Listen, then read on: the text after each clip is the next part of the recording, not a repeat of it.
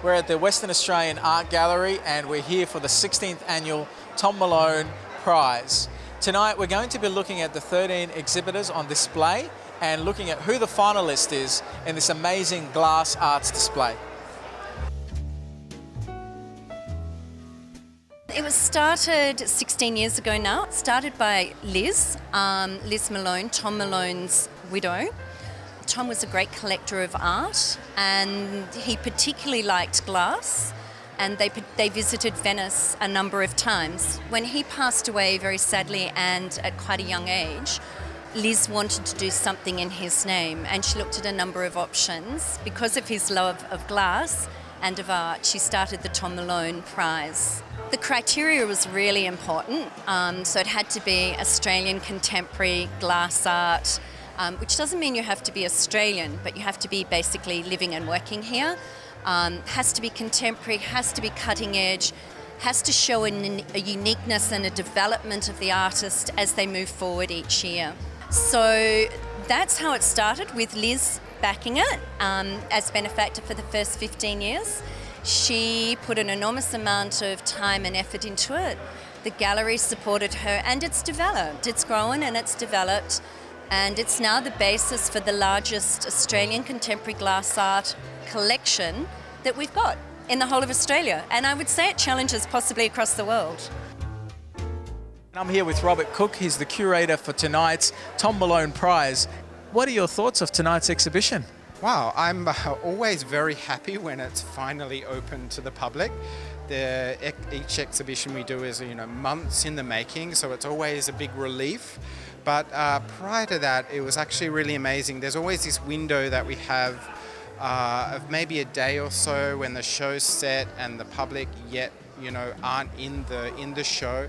And you can just appreciate it and realize that, yes, it came together, it looks really beautiful, and you're the only one who's got to really see it. So in that regard, I'm both relieved but also very excited to see how the works operate in real space. When we do the shortlist for the prize, we do it via digital slide.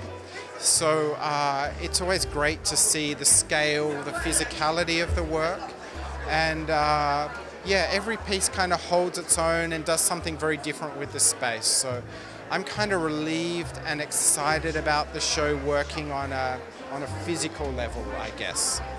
Was it hard work selecting or narrowing down from all the different works that were coming in down to the finalists, the 13? Yeah, it's always like ridiculously hard. And we always swear each year 10 works only, and it always expands outward because it's always like, no, this one has to get in. And so 13 is actually us being very hard on ourselves. It could have quite happily expanded out to 20. Yeah, it's tricky. It's like, when we come together to do the shortlisting, it's, it feels like losing favorite children or favorite pets. There's things you just don't want to let go of. And I'm pleased that, works we fought for made it all the way here. It's a wonderful opportunity to showcase not only the collection of the Art Gallery of Western Australia that has been put together in the past 20 years, and it's one of the best in the country, but it's a way to celebrate the Tom Malone Prize, which is now in its 16th year in a row, and we know that it's going to continue for at least a few more years. And it's really a wonderful way to extract the best Australian contemporary glass artists who apply, and most of them apply, and so the finalists send their work here and the work is in the exhibition here. So we have a wonderful selection of 13 finalists this year who are all in the cases or on the wall here, and of course there is only one winner eventually, and it's an acquisitive prize, so it can come into the collection, but it's really a great way to celebrate glass art in Australia.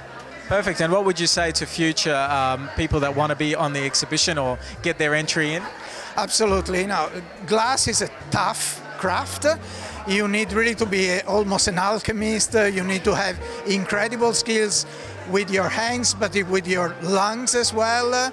And glass is so malleable, so flexible. You can use it in as hot work, you can use it as cold blasted and cold cut, but it's really blood, sweat and tears, really.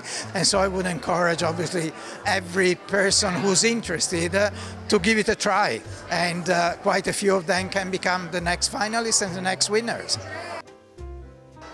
I'm Bass Tadros for Undercurrent.